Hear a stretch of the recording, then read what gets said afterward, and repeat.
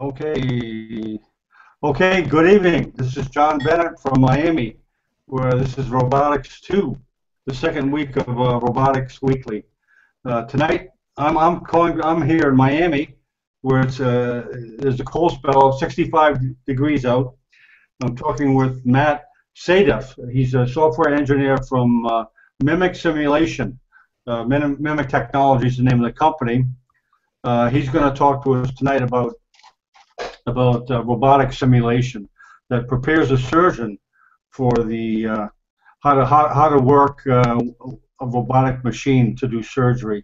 But first, just a couple of remarks before Matt takes over. This series is designed for the same reason that Mimic Simulation has the machine. We're trying to be the interface between internet and medicine by doing these Google Hangouts, and Google Hangouts is a great platform to do it. Tonight we're going to go over the technology behind the robotics, which, if you're anything like most people, I think that most people really don't understand the tech and don't understand the nuts and bolts of the machine and how it works. But hopefully by the end of tonight you'll have a little understanding. So, okay, it's all yours. Thanks a lot, Dr. Bennett, and hi everyone. It is a great pleasure of mine to be on this platform and be able to talk to this robotic simulation subject.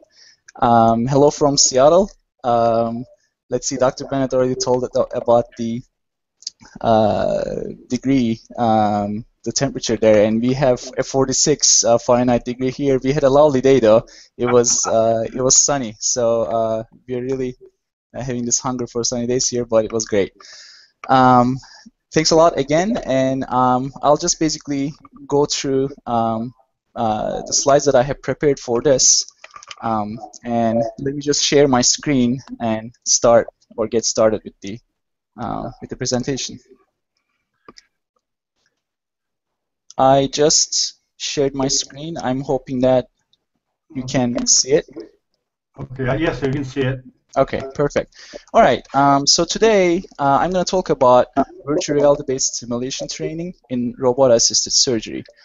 Let's see. And I'm just going to go through this outline real quick to give you an idea about what exactly I'll be talking about. So first, I'll be talking about the motivation behind the need of training in general in medicine.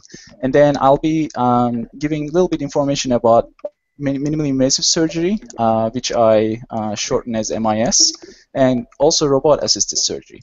And then I'll talk about the conventional training techniques in minimally invasive surgery versus the virtual reality-based liver training technique. Then I'll be giving a short overview of Mimic Technologies, our company, and the DB Trainer, our robotic surgical skills training platform. And then I'll be touching the benefits of VR-based simulation robot-assisted surgery training. By the way, just so you know, I don't know how many people there are online right now, but I'm getting a little feedback of my own voice. So I was wondering if people on the other side could maybe just put their volume a little down. That would help, I think, with the feedback I'm getting right now. Okay, Mart, I moved my mic away from the screen. I don't think it was me, but we'll see. Okay. Thank you. We can try it this way. I also put my volume a little down. And finally, I'll be basically talking about how we do it. After giving all this overview, I'd like to talk about how Mimic's approach to virtual reality-based simulation for training in robotic surgery, meaning what kind of robot-assisted skills we focus on, what kind of exercises and training modules we have, how do we do the actual simulation.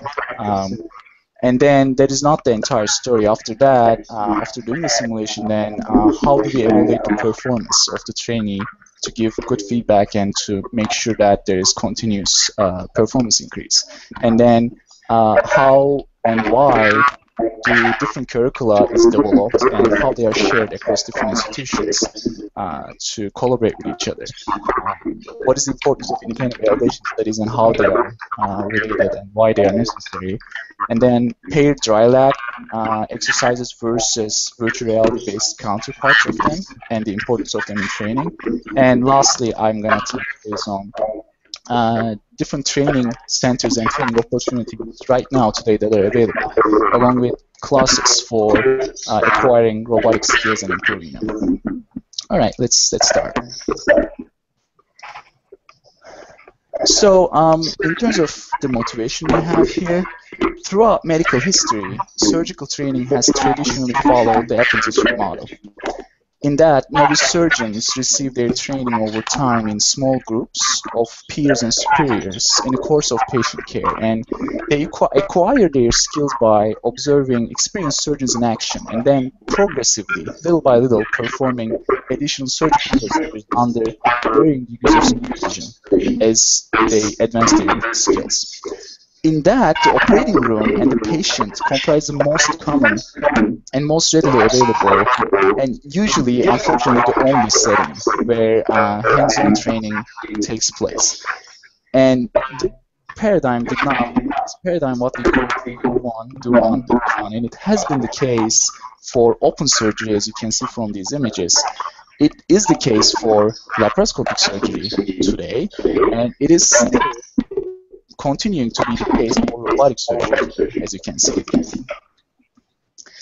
However, and this apprenticeship model has been proved pretty good for the last 2,500 years.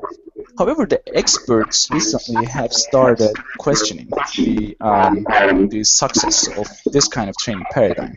According to a recent report in 1999 from Institute of Medicine to Err as Human, it is estimated that medical errors cost US around 17 to 29 billion a year.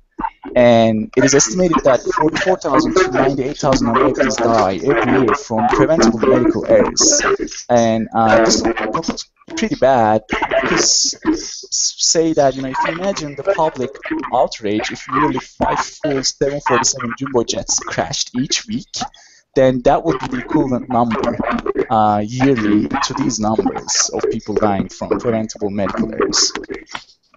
And according to a surgeon, James Butch-Russer, in a study that he conducted, he determined that 82% of 150 self-proclaimed laparoscopic experts, meaning the people who called themselves experts, he realized that they could not tie an intracorporeal knot in a box trainer under 10 minutes. They could not do that under 10 minutes. And he says, we found out that we are not angels of mercy, but well-paid assassins.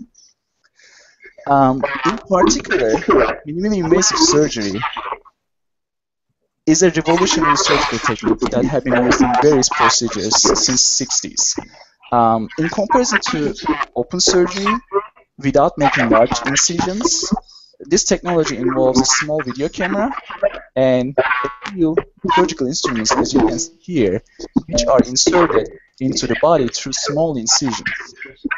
For patients, the minimally invasive surgery has major advantages in comparison to open conventional surgery because it means shorter hospital stay for patients because of smaller incisions.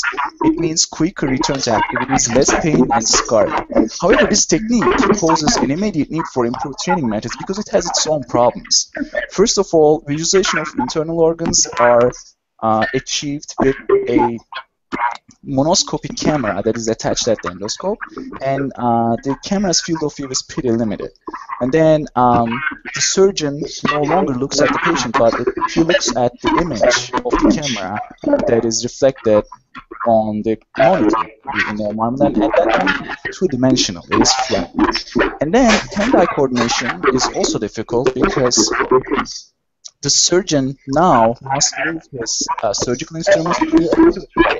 That means the manipulation is indirect.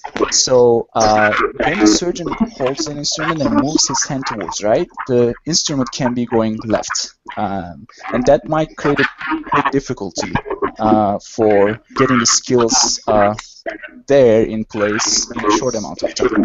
And also the haptic feedback, the sense of touch that the surgeon is getting from the organs is pretty limited, because again the surgeon needs to fight with all the force interactions that comes from the pivot point, which is the hole that you're entering in the body through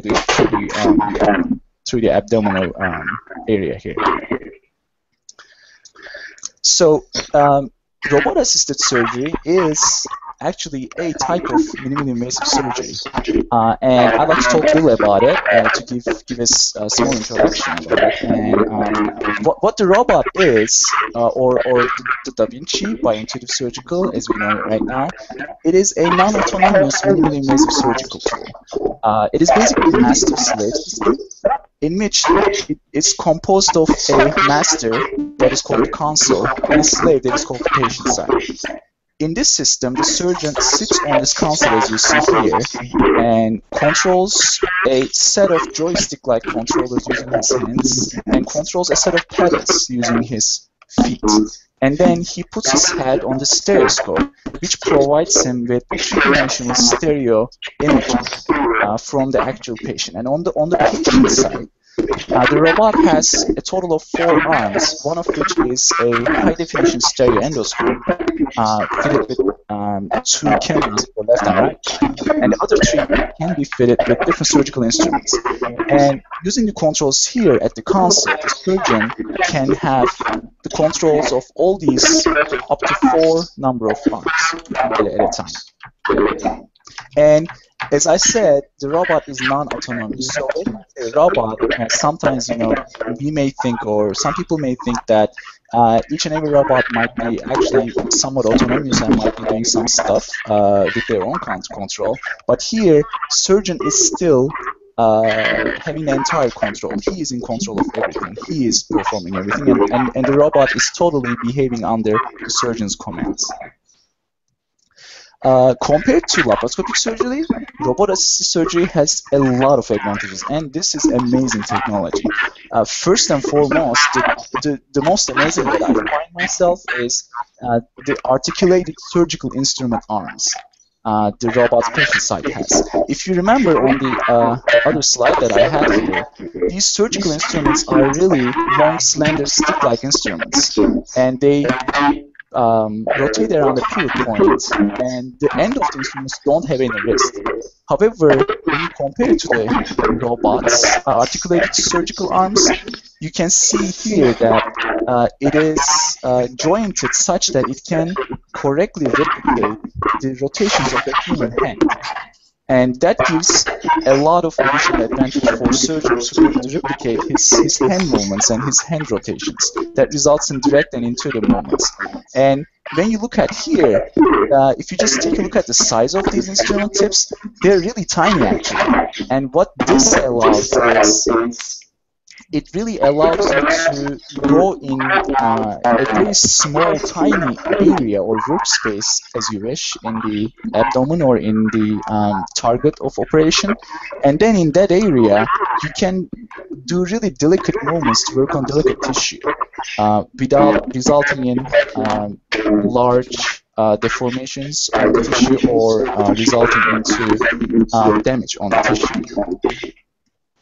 And as I said before, the movements are direct and intuitive. That means, in comparison to laparoscopic surgery, in robot-assisted surgery, the movements are, the directions are one-to-one. When you move your hand to right, the instrument goes to right. You can also scale your motion so that if you're working on really delicate tissue, you can do different motion scalings like 5-to-1 or 2-to-1, which means if you're moving your hand 5 times, then the instrument is actually only going like 1 time or 2 times. That gives you also a lot of comfort in your own workspace while you're working with console, but on the patient side, that results into very tiny movements. The other great aspect of the Da Vinci, the robot-assisted surgery here, is the use of the stereo high-definition endoscope.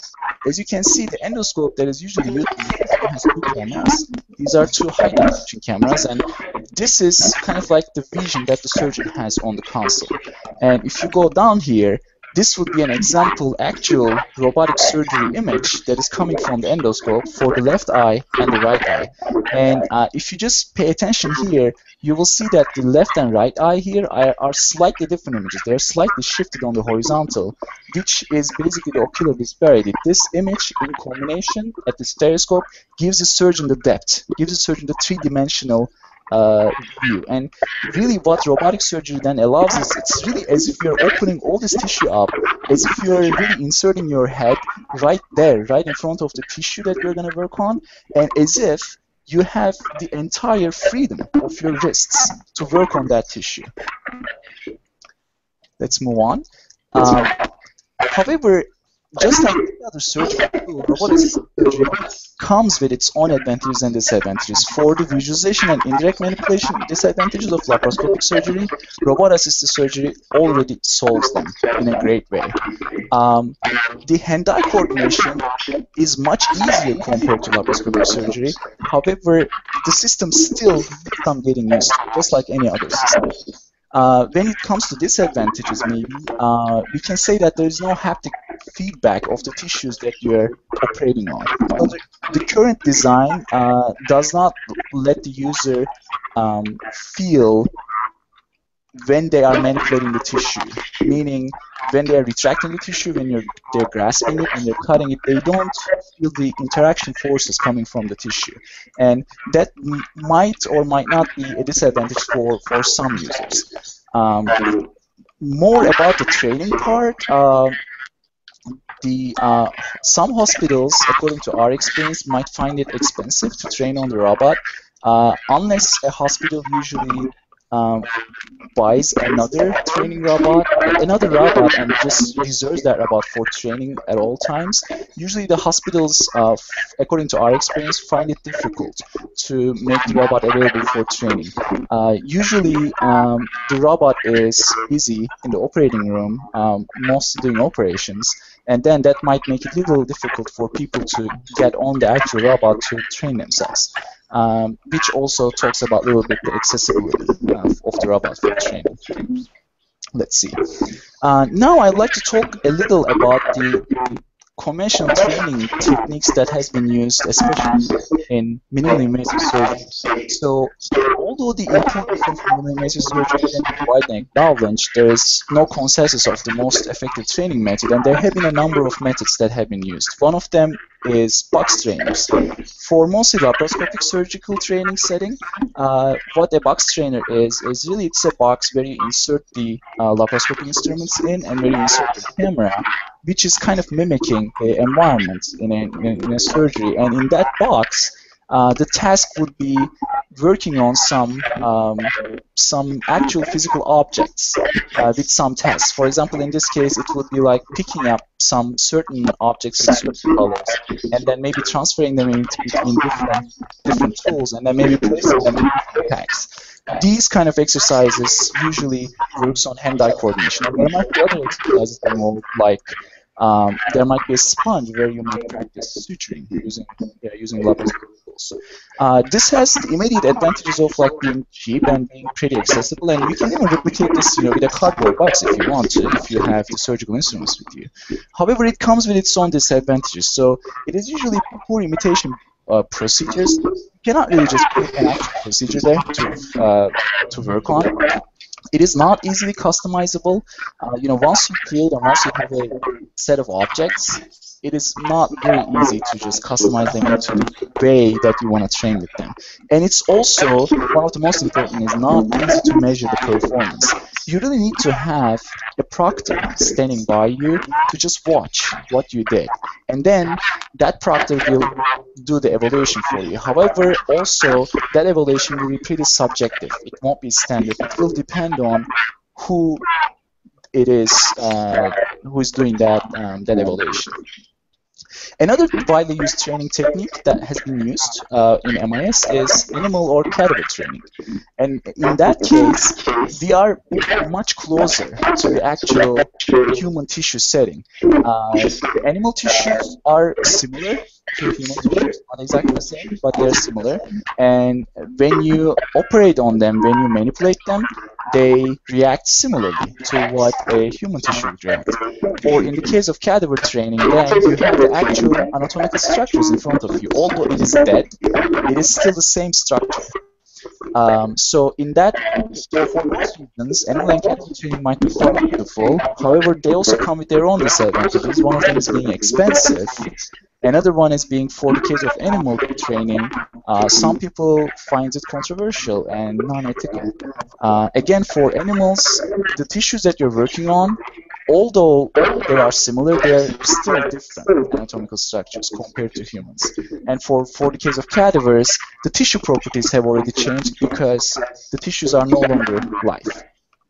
And then, again, when it comes to quantitative analysis of the performance, it is difficult to do that, and it's again difficult to do it objectively. So to summarize the conventional MIS training, we'll see that there is the immediate need for an instructor or supervisor. There has to be someone who is watching over you for giving you feedback, and the feedback methods that they use or they can come up with will be pretty non-standard because it will be subjective to that person. How about then realistic virtual reality-based surgical simulators? And here I'm going to go over what realistic virtual reality-based surgical simulators are capable of when it comes to training. So they can reduce risks and constraints of surgical procedures. You don't have to get your very first operation on an actual human to start training your skills. You can do all your training on virtual versions of the patients in a surgical simulator, and then you can quantify your performance and progress there in an objective environment.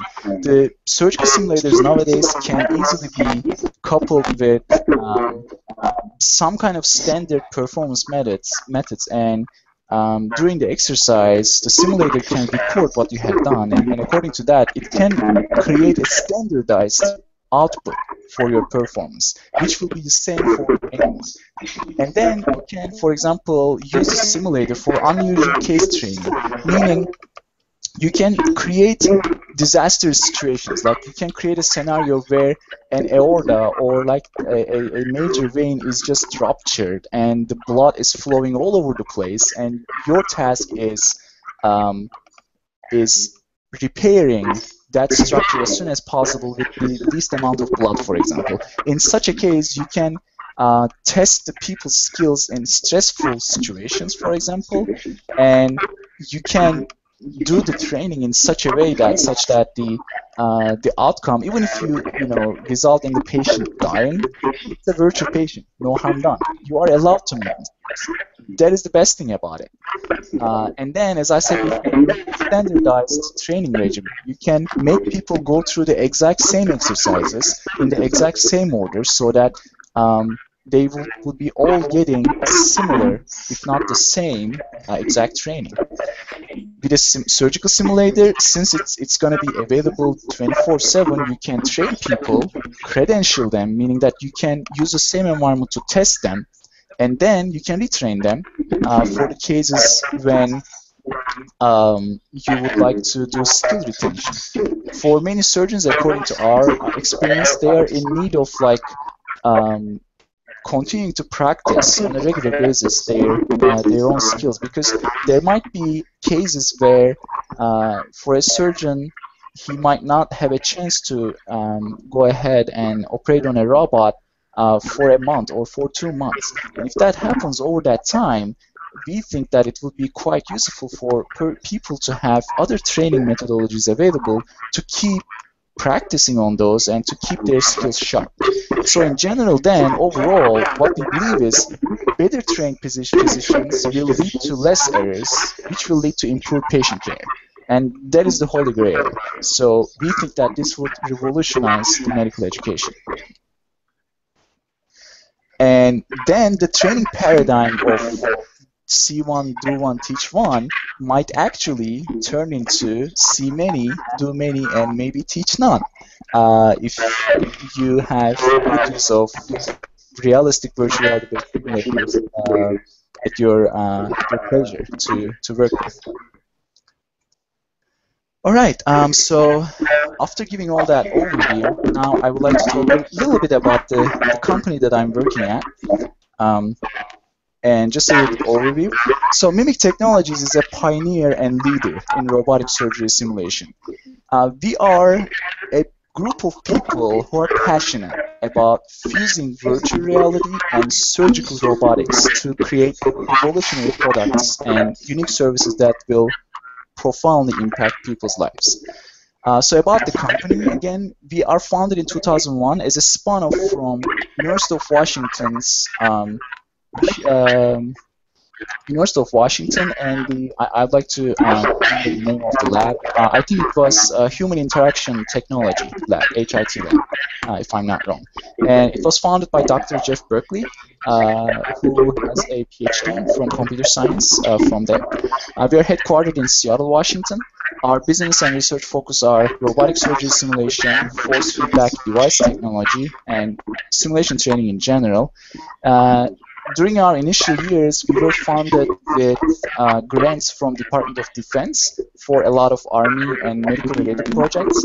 And then later on, we still continued getting funded from there, but also we also have been self-funded from our own product and service revenues. And in terms of relationships, we have been collaborating with Intuitive Surgical since 2003. For the actual development of our own surgical simulator.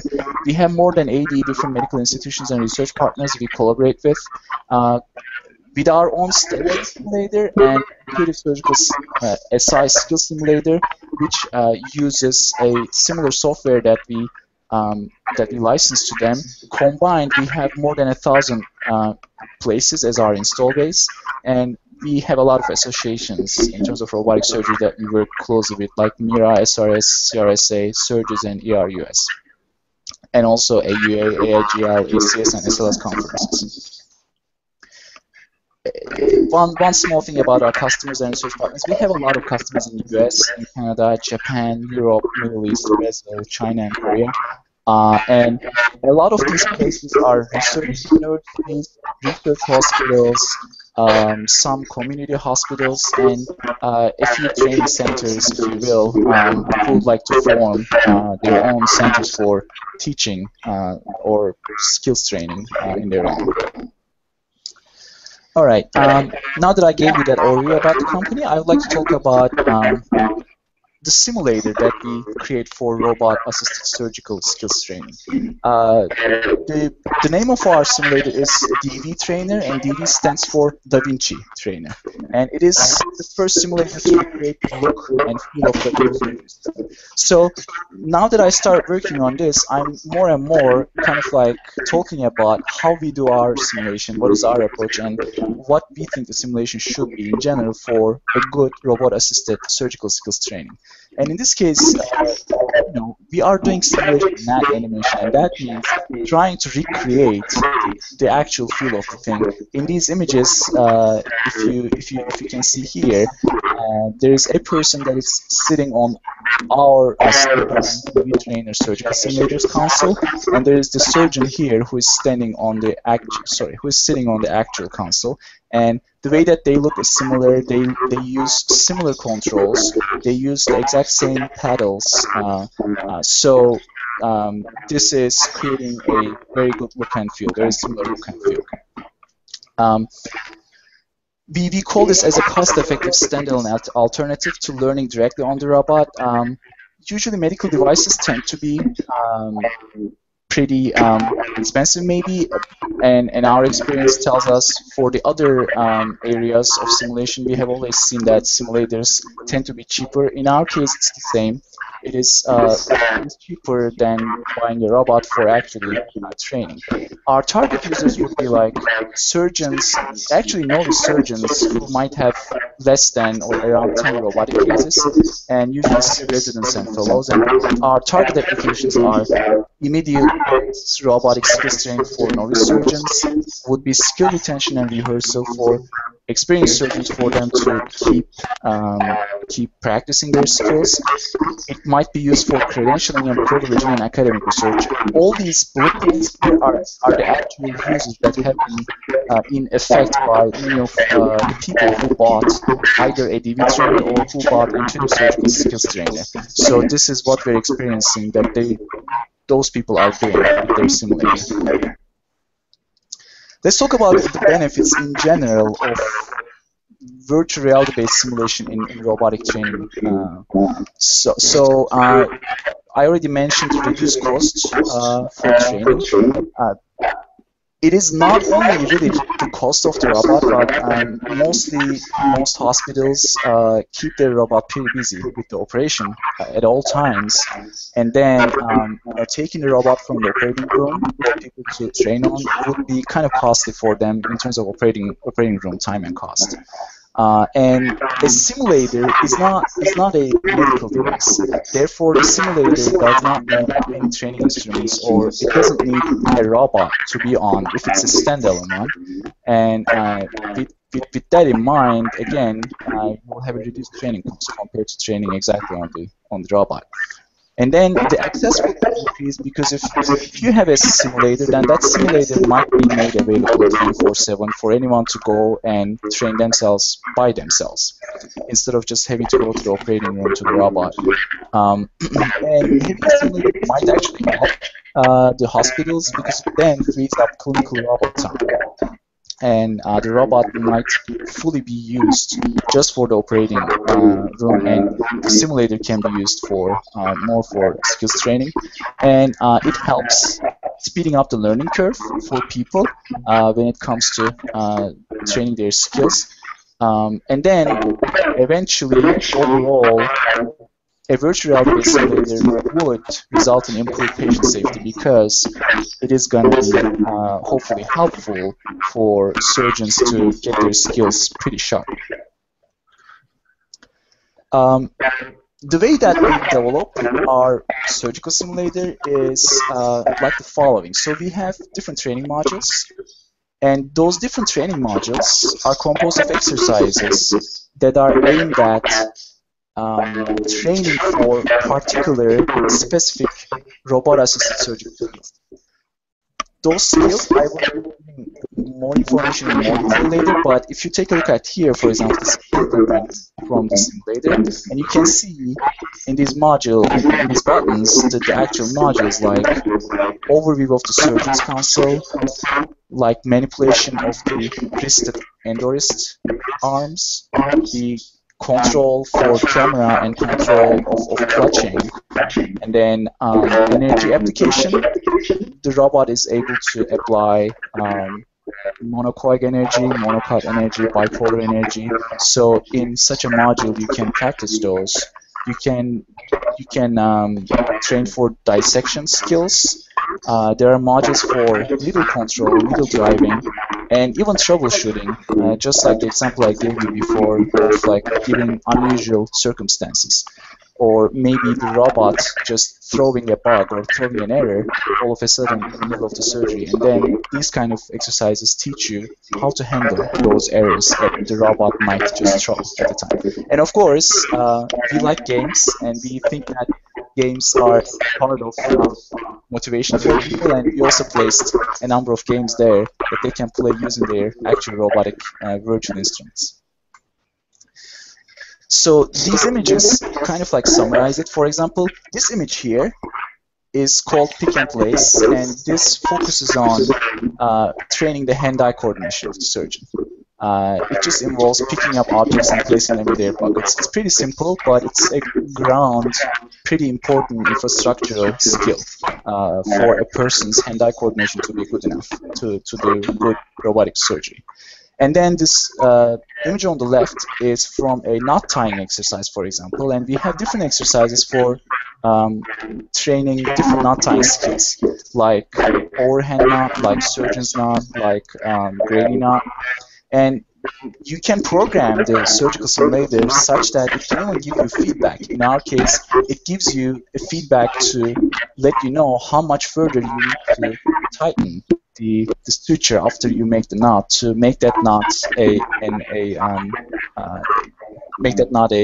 permanent knot. And then this exercise on upright is making user train for their forearm use skills, or some people call it the third arm, which can be used such that surgeon's one hand can exchange control in between two of these instruments, and then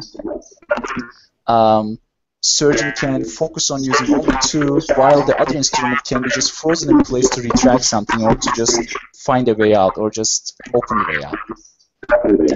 There are other exercises or other training modules, if you wish, which can be used for training energy. For example, in this exercise here, different application skills are on these artificially formed vessel-like structures. And this one on the right is kind of like a procedure step exercise in which you do suturing in between two tubes, which are like really bladders, and it's as if you're anastomosizing these two bladders to each other by suturing those two bladders to each other using your instruments and using a suture thread that has two curved needles at each end. So now I'd like to talk a little bit further about the details of how we do the simulation. For us, the simulation is really composed of the knowledge and experience in state-of-the-art computer science. So we use computer graphics, we use virtual reality, we use physically based simulation and game development techniques in our own simulation. And we believe that the simulation should be needs-driven, not technology-driven. That means continuous communication with partners, with medical professionals for exercise design, validation, and continuous feedback. We love talking to medical doctors. We love talking to surgeons. We learn so much from them.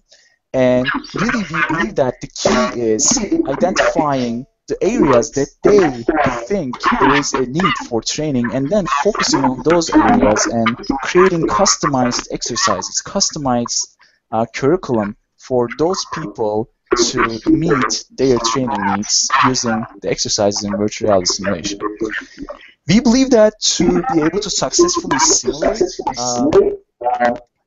realism and accuracy are pretty important. And there comes the collaboration with Intuitive Surgical. We think that it's key and it's really important because we would like to simulate an accurate hardware with correct touch and feel. As you can see in these two images, the real and simulated situations are pretty similar to each other. For the hardware, here the surgeon sits on the console of the actual robot, and here the trainee sits on the console of the simulator. And they have similar, if not the same, controllers, like pedals here, or like these masters that are used by the hands, or like the stereoscope here. And those controls are or need to be pretty similar to actually being simulated correctly. Also, there should be accurate robot kinematics and modeling, meaning in a correct simulation environment, the knowledge of how the patient side arms are going to move under certain different types of input from the console is pretty important to know, and it is key to have it done correctly in the simulator. Therefore, the user who sits on the simulator or who sits on the real thing would not really see the difference between how those instruments would behave. They should really feel like they are actually operating or using an actual console instead of a simulator. And the same is true for realistic instruments and icon modeling. As you can see in these two images, the one on the left is the real image from an actual session from the endoscope of a robot, and the one on the right is a simulated session. And you can see that the instrument models are the same. They are developed based on, in simulation, they're developed based on CAD models that comes out of our fruitful collaboration with Intuitive.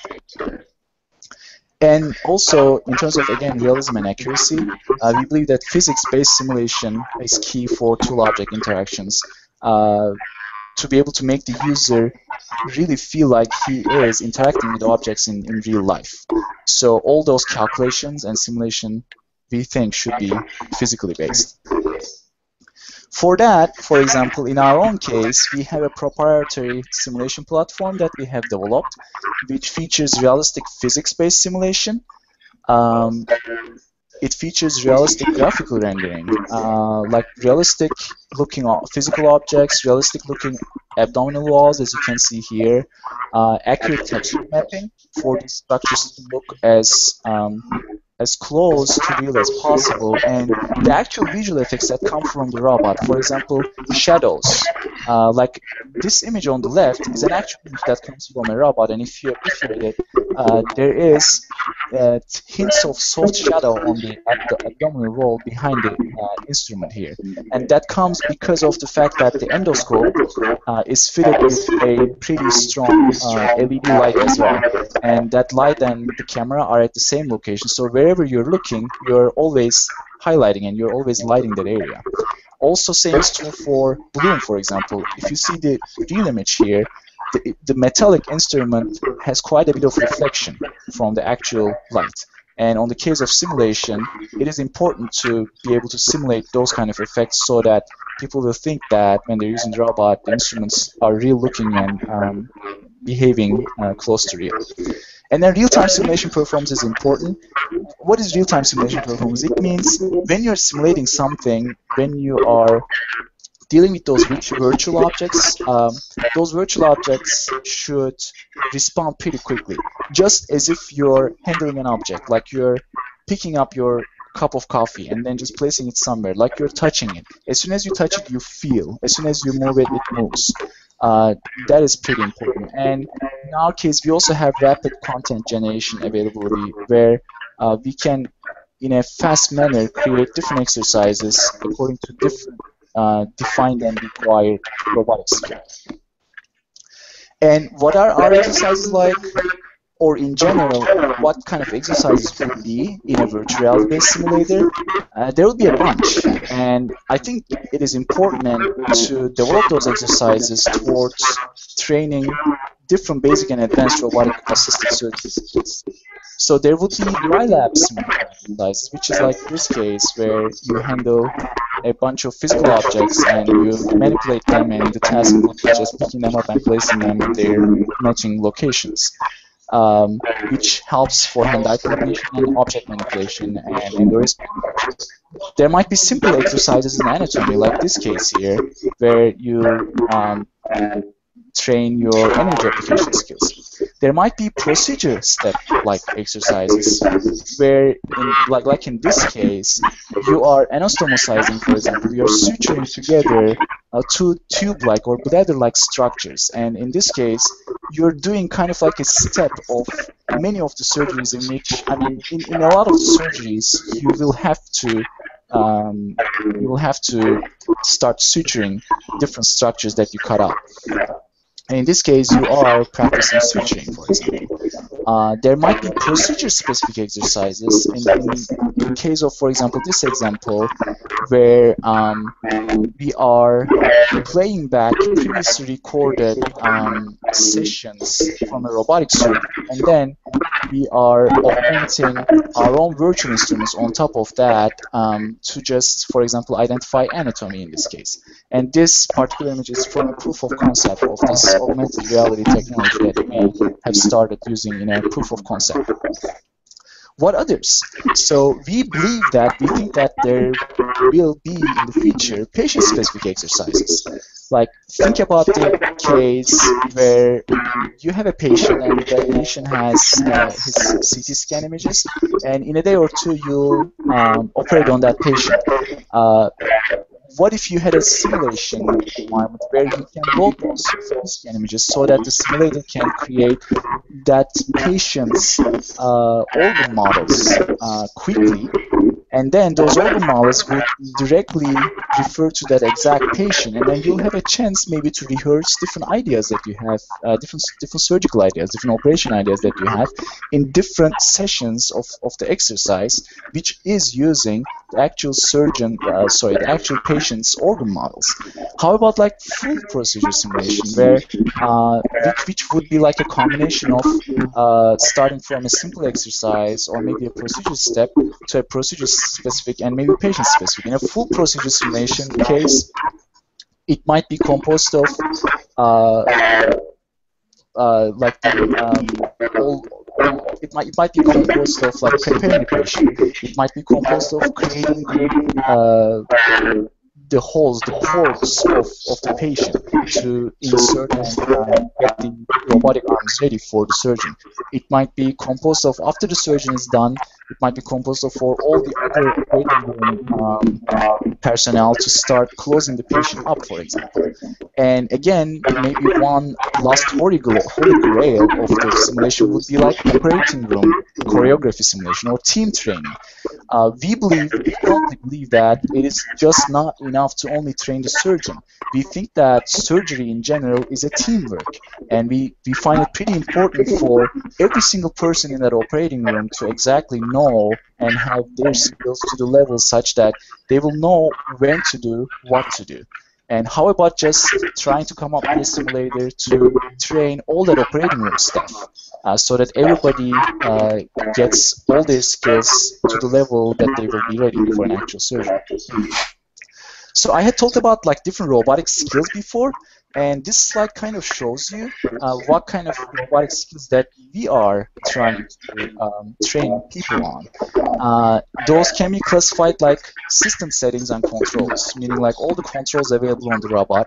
That might be like endoris manipulation, control of the camera, collection, dissection, energy control, the forearm control, needle control, needle driving, and additionally suturing and knot tying skills. So these are currently the robot-assisted surgery skills that the exercises that Mimic has in its surgical simulator that just tries to train people for. And we believe that just doing the simulation is not enough. At the end of the simulation, the trainee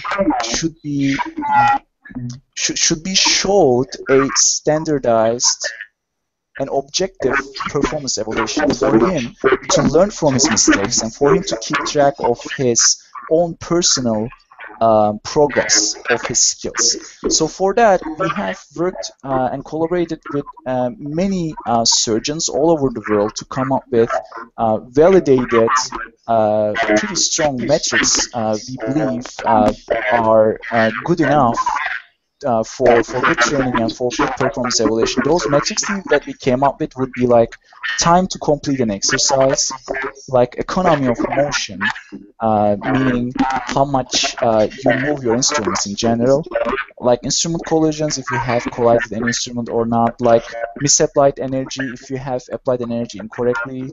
It might be like the blood loss volume if you're working on any structure, if you're losing more than a good amount of blood, or like broken vessels, if you have broken any vessels or not.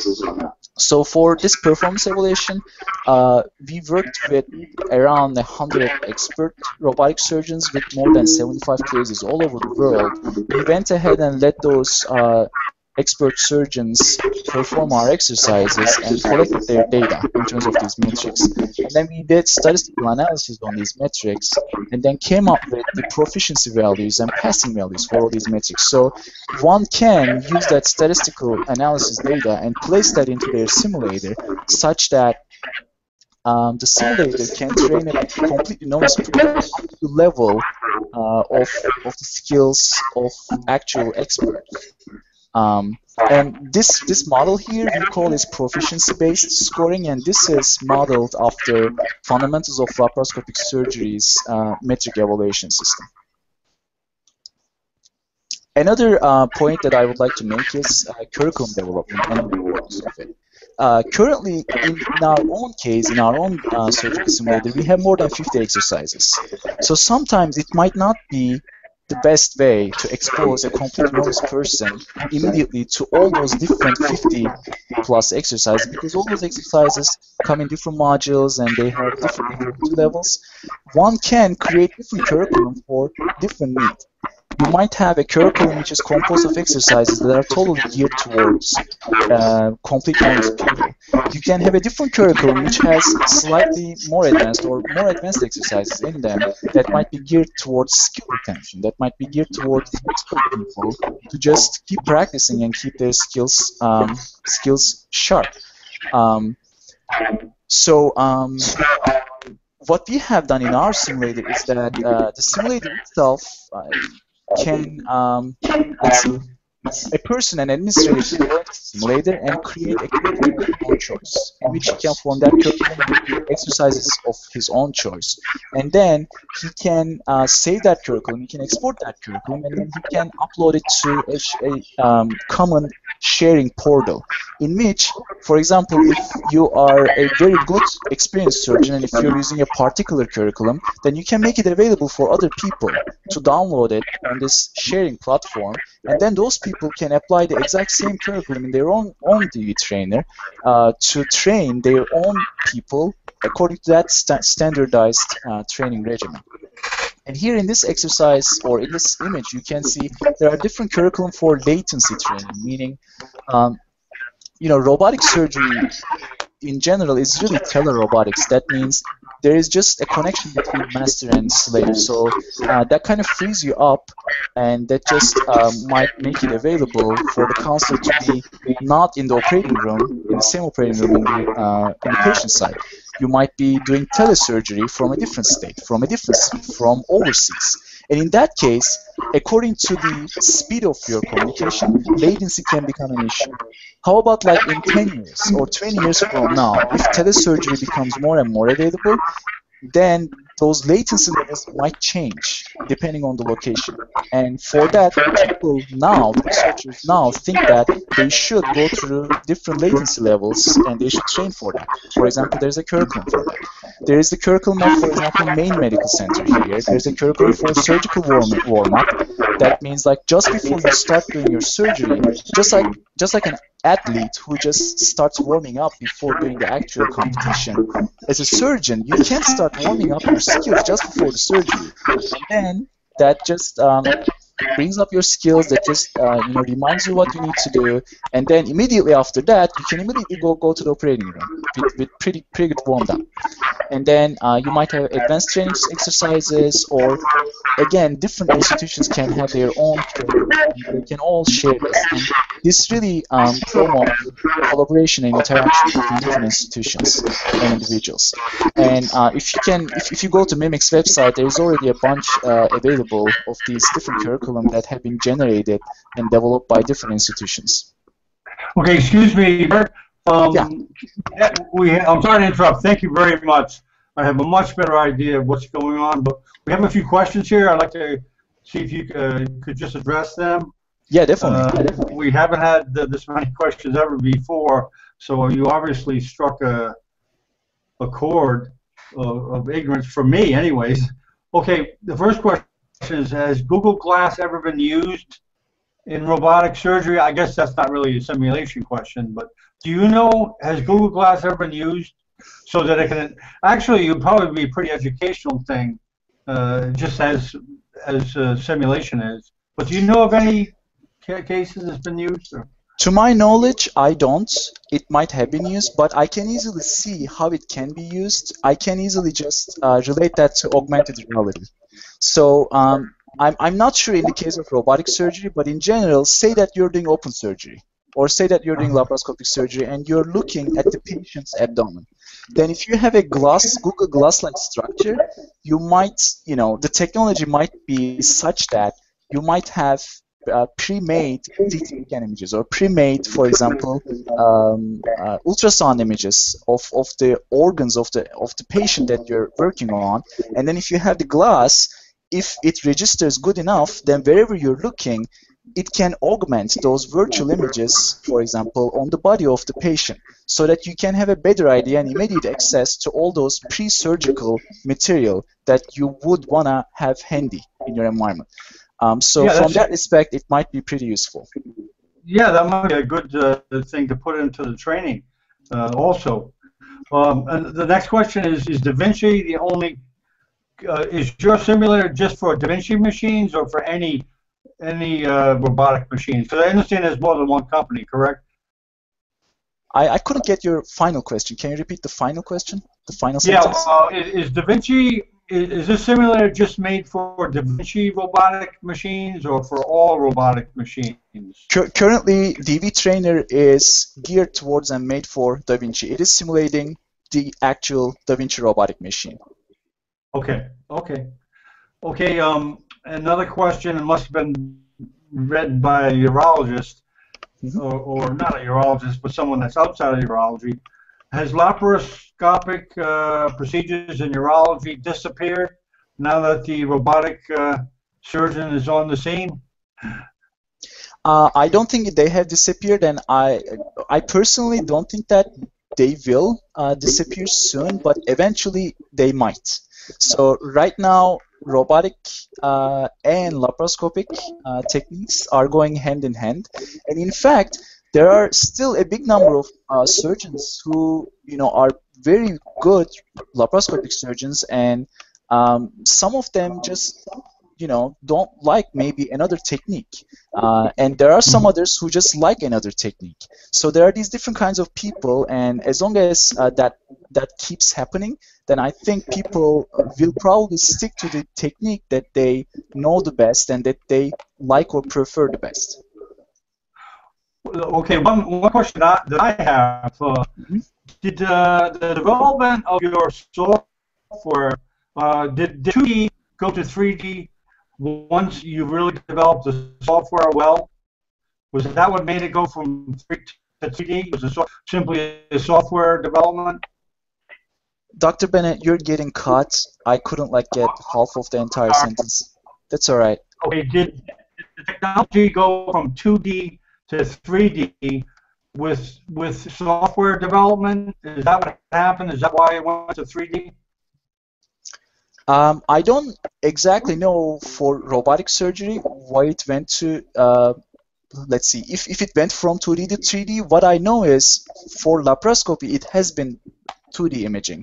And I think one thing that they wanted to improve on with robotic surgical systems addition to the science is that they wanted to have stereo imaging, and they wanted to give the user a better idea and further depth by making it 3D, making it stereo. So I don't know if actually one of the first examples of robotic surgical systems came out in 2D imaging. I don't think so. I think they probably have always been 3D commercially available, but don't quote me on that. I cannot really say for sure. Okay, very good. I'm going to try to share the screen here for a second. So could you meet us? You're off screen sharing, correct? Are you going to share something right now? Yeah, I'm going to try to share some links that have to do with simulation, actually, in another part of medicine. Because as you know, that's a teaching technology that you guys are using, but it's also currently being used in other arenas, and I just want to try to get the screen here. As usual, Mr. Google is going slow when you share the screen. So I'll do my best here. Hang on, folks. But while we're waiting, I understand you're a Turkish folk song singer. Oh, yeah, you can sing songs while we're waiting. That is funny. Yeah, singing is a hobby of mine. I like singing a lot. Well, I guess we consider this a commercial break. At any rate, I'm having a hard time getting this level because I'm going to tell us all the folks there are some bugs in this program. It's not perfect, but I think Google's committed to improving it. So I won't be able to show you those links. However, the links are on the bottom of the Robotics-Weekly page. You can go through them, but let me essentially outline what they say. That simulation is not only being used by mimic technologies, it's also used in other areas of medicine. university up in Maine in Portland. They established a $5 million simulation center for the medical students to examine patients. And the actual robots, they would make them so that an outside person behind a glass could alter the blood pressure, could alter the pulse, to help train the students in much the same way that you guys train surgeons. It puts them through simulated clinical scenarios to see how they react. And another link that I put down at the bottom of that page was about there's a strange marriage of an art school in Glasgow, Scotland, with web developers over there. They're developing an application with that goes with a computer and has a peripheral that you can manipulate with your hand, and then you can actually simulate doing dental injections, and it actually feels like you're going into the skin. That's awesome. It's kind of hard to explain. Yeah, it's awesome. I wish I could show you that link. It really is a tremendous thing. You'll be able to do procedures from your computer with that peripheral. It's like a manual type of joystick that that you manipulate, and that you here, maybe I can get it here. Hopefully I'll get it. That you can manipulate, and it does simulate the actual clinical condition. And I guess that's another question. There was an article today about how robotics are developing. I guess sensory is called haptic, correct? Am I saying that correctly? Sense of touch and computer-generated forces are usually called, computer haptics. Oh, okay. Well, apparently with this software they're developing in Scotland, you get the feel of the needle piercing the skin. Yeah, that's it. Do you have that with? You have that with robotic your simulator? Do you get the feel? You get a haptic type of sensory feeling? Our device is a perfectly capable haptic device that is actually capable of displaying forces. However, in the case of Da Vinci simulation, we do not enable those haptic feedback features for you to feel anything, because in the actual robot there is no haptic feedback. As far as when it comes to touching tissues or touching organs or manipulating objects, the actual robot console only gives you haptic feedback when you run into the joint limits of the patient arms. But other than that, you actually don't feel what you're touching. And because we're simulating the actual thing, and because we don't want to negative train anybody, we are disabling those features, and we are trying to simulate exactly how it happens in the robot. But if it's necessary, for example, to simulate a different robot which has haptic sensation and which lets user to sense things, then in theory our hardware would be capable enough to simulate that with haptic forces as well. Do you see that in the future for a simulator? I think we believe that Intuitive Surgical has been doing an awesome job in this industry, creating Da Vinci. It's a great machine, but it is such an exciting and motivational area. We think that there will be probably other companies that will try and create their own take for robotic surgery in general. So we think that it's perfectly possible in the coming future that there might be other companies who would like to create their own robotic systems for robotic surgery, or including Intuitive Surgical, maybe there might be companies who might continue to improve their systems and provide additional technologies on their system base. Now, you have some type of program that once you go to the school in Florida, that you can, I think it's called M-Share, where you can actually trade cases with other surgeons in other parts of the world. You can kind of like network with other surgeons in other parts of the world. Let's see.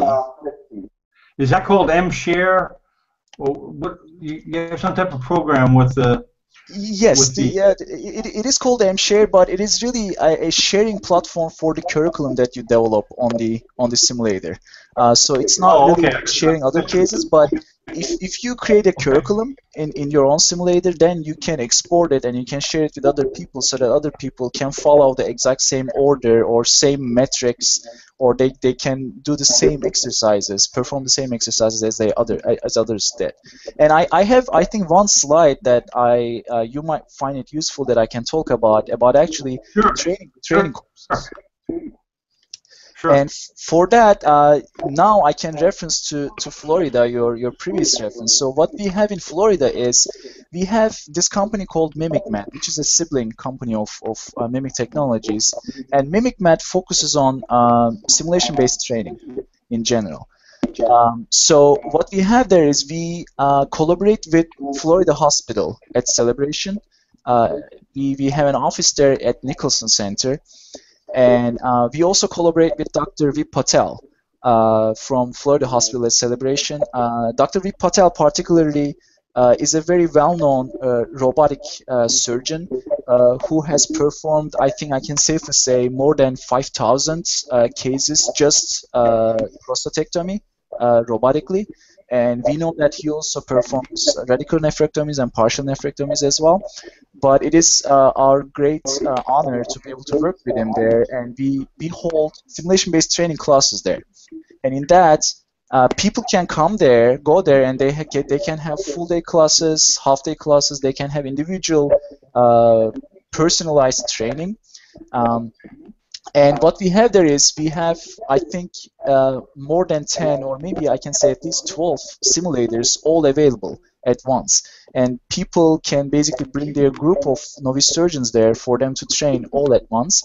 And these classes can be integrated with other advanced intuitive surgical classes as well, or it can be customized and partnered with other institutions. And this is one example. And there's another simulation training or like robotic skills training example from Nancy University Hospital from France. This is Dr. Huber, who is another collaborator of us, and we're really lucky and glad that we are collaborating with them as well. So what they have is they have their own individual hospitals training center, and simulation training is a big part of their training center. What they do there is they hold courses that last for a few days, I think, maybe up to a week or more. And in those courses, they let people do skills training on the DV trainers for a while, and then they do dry labs with the actual robot, and they do animal training as well. It's really exciting to see, individual training centers that are being formed in different parts of the world for this purpose, because training really has let's see, we really think that there should be enough training opportunities for people, and if it's not possible in the hospital who owns a Da Vinci, then I think, or we think, it should be made available in these training centers, and it's a great opportunity for people to go there and take individual courses there.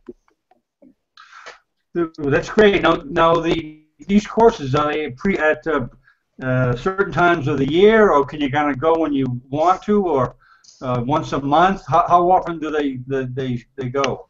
I think at Nicholson Center in Florida, they are just available all the time during the year. All you need to do is just really contact the company and contact our training coordinator or executive director of MimicMed, who is in charge of preparing these classes and holding these classes and courses.